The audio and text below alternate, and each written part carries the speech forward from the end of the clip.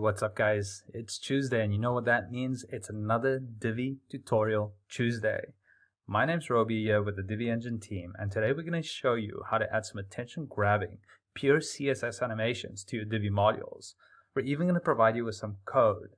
This is awesome because with a few simple steps you can add some really awesome animations to your Divi sites and modules. Now, please bear with me guys, I'm making some changes to the recording studio here, so if the sound sounds a little weird, I'm working out the kinks.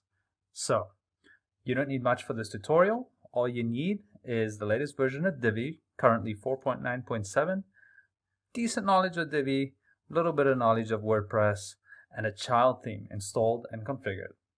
Alright guys, let's get into it. Alright, so to get us started, we're going to head over to the Divi Engine site and you'll see the blog post right here for Tutorial Tuesday. We're going to scroll down a little bit and look at the preview here. We've got 3 awesome effects. This is just an image, but even if we scroll down a little bit more, we get explanation of, CSS animations and keyframes and how you can do some other cool things with it just to help you customize these effects for yourself and for your brand or whatever you want to do. Now, when we come down here, the first animation is a focus in one, and you see this cool effect where it kind of comes in from the side, blurred to a solid opacity. This is great to grab a user's attention for maybe a creative style type site, maybe a production company, something like that. Now, I wouldn't be looping it like this on a production site. I would probably just keep it to 1, but I just kept it here in a loop so that you can actually see the effect in case you were scrolling a little bit quickly. And right below that is all the code for that one. Now the next one is a cool text pop-up animation. This looks really good, draws the eye to the actual topic. Now again, same thing as the previous one. We don't want to be looping this on a production site. It's going to look a little weird, might be a little bit of overload, and honestly it might look tacky. But here it works just to show you exactly what we're doing. You kind of see how that shadow pops out with a different color.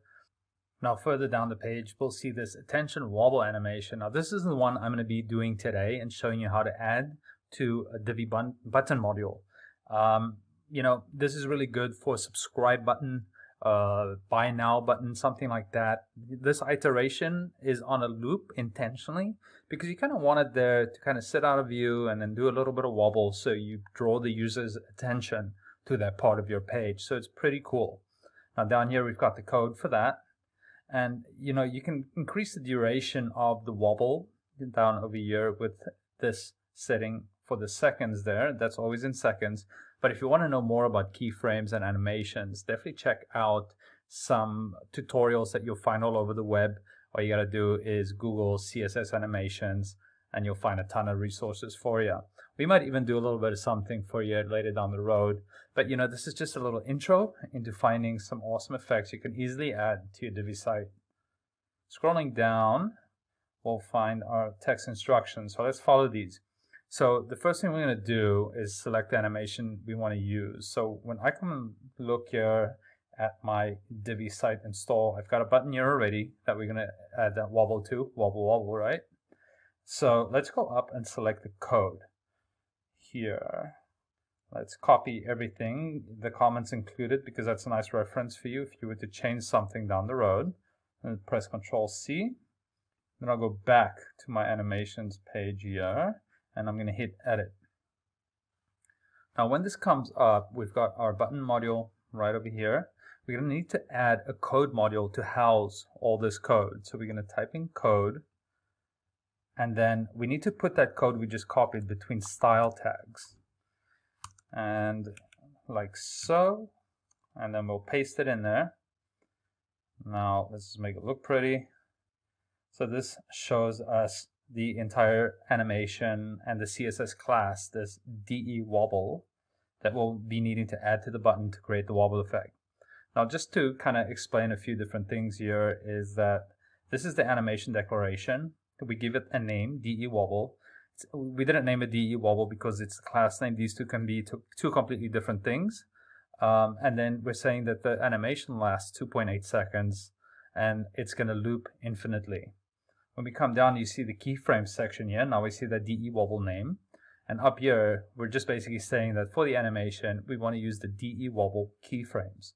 So coming down at 0%, 7.5, and so forth, we're illustrating different states of that class. So whatever that class is associated with would have these different keyframes. And then what happens is, in the background, is that those little bits between, let's say, 0% and 7.5 gets filled in by some CSS magic, and the animation is actually happening at that point. So that's pretty much it on that and keyframes. Now you can do some pretty complex and amazing things with keyframes, but we're going to keep it simple to a copy and paste job. We do have a little bit of an explanation on how to do a simple background color animation where it fades in and out of different colors. Definitely check out the full tutorial on the Divi Engine site for that. But with that, we can just say yes over here. Now for our button, and to illustrate this easily, let's go into the visual mode and then edit the settings for the button. Once here, we're going to head to the Advanced tab and then CSS ID and classes. We'll paste that class in there. Now you can see it's already wobbling, and we are all of 5 minutes into this tutorial. Isn't that awesome? And it does that on an interval. So let's save that really quick. And then we can go ahead and view the page. And now you see on the front end, beautifully, it's animated. You can still hover it, you can click on it. And that's pretty much it. Now you can follow the same process with the other examples that we have here for you. Just one note is that for the wobble and for the focus in animation, it's best if the element is centered on the page. For this pop-up animation, text pop-up animation, you can put it anywhere on the page. It's going to look fantastic. So that's just a little caveat with these. Now you can go ahead and customize them by changing these coordinates that we're using to translate Z here, for example. It's going to say where it is on the page, but you know, I'm not going to worry about that too much right now. This is for you to learn and figure out some other ways of doing this. Now, if you can't be bothered with learning your own keyframes and stuff like that, don't fear. Here you can go to CodePen, and if you just search CSS Animation, you're going to find loads of different animations that other gifted developers have already come up with. So you can just copy and paste those and put them on the page. Now, there's also awesome CSS Animator called at the URL cssanimate.com, where you can actually go and you can drag your items across the page at different keyframes, and then what will happen is it'll animate it. So here's a wobble animation also, and you can just go ahead and copy that if you wanted to add it to your site right down here. So isn't that cool stuff? Now if you want to preview it, you just hit this play button and there you go. So without a lot of effort, you can easily add some super awesome CSS animations to your Divi modules and your Divi site.